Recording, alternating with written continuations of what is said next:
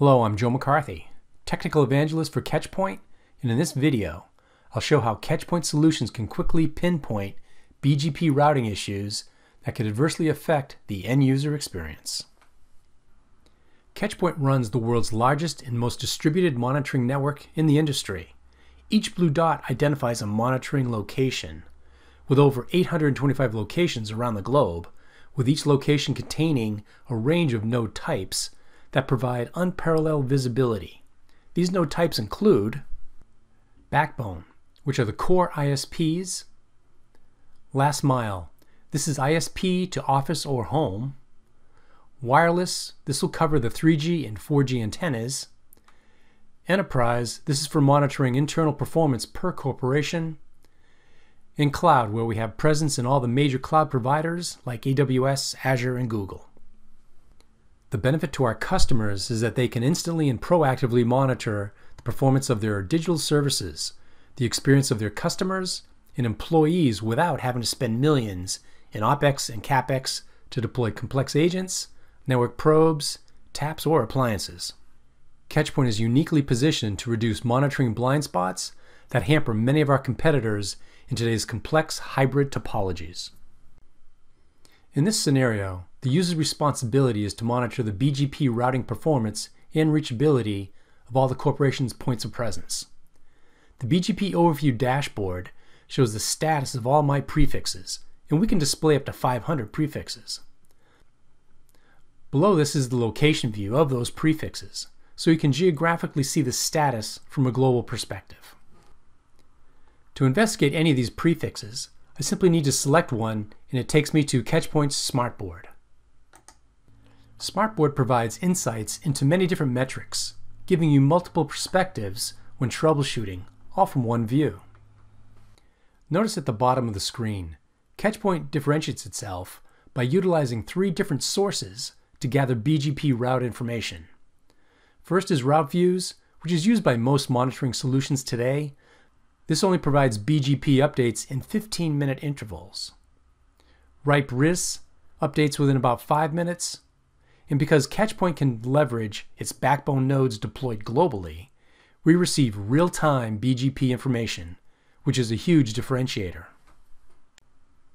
Looking at the Smartboard view, I can move the time frame bar to wherever I need to investigate deeper.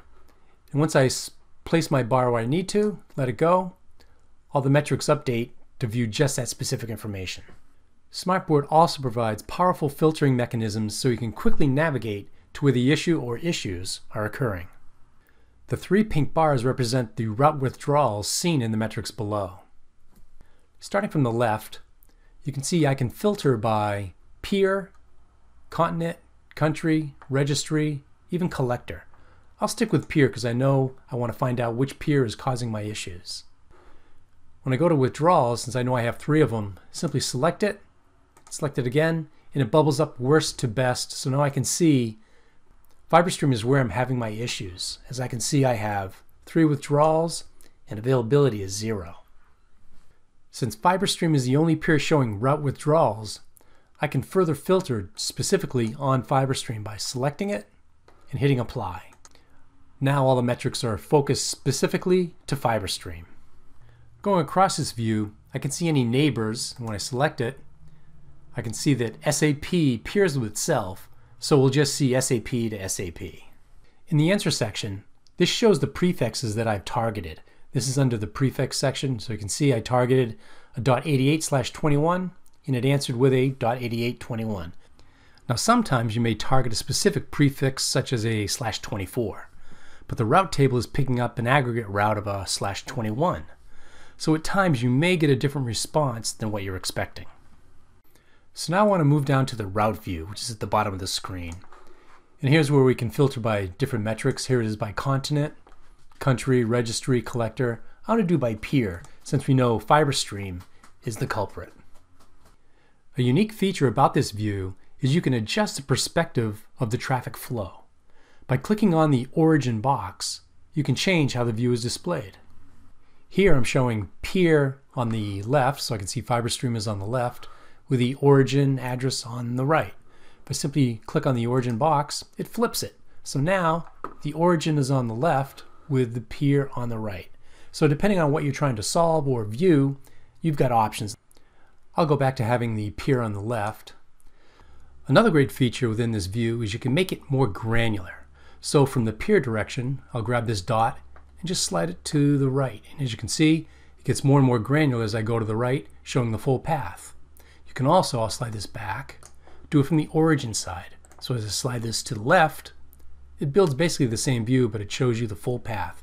So again, you have options on how you want to view this specific route.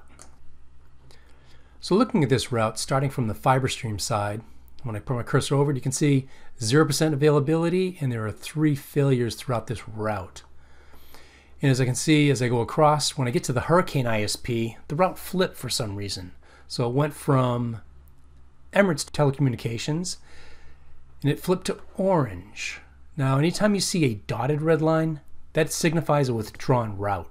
So for some reason, it flipped from Emirates to orange, and now orange is showing a stable route because it's signified by a solid red line. So solid red line is stable.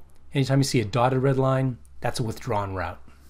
And you can see that SAP is ingesting from 2 different paths into their endpoint, and each one has a different ASN number. So this one ends in 928, and the one below ends in 181. So as a network ops person, I can conclude that there's a problem with the fiber stream, as they were isolated and having some route flap that was causing us to move between the Orange and Emirates ISPs, and an issue bouncing the traffic between 2 of our SAP providers. Now these incidents could have been a result of route flap on the fiber stream side, or possibly traffic bouncing between the SAP providers. Perhaps you're just validating the effects of a planned configuration change or performing route maintenance. Having a view that provides hop-by-hop granularity and shows the effects of change in real time is priceless.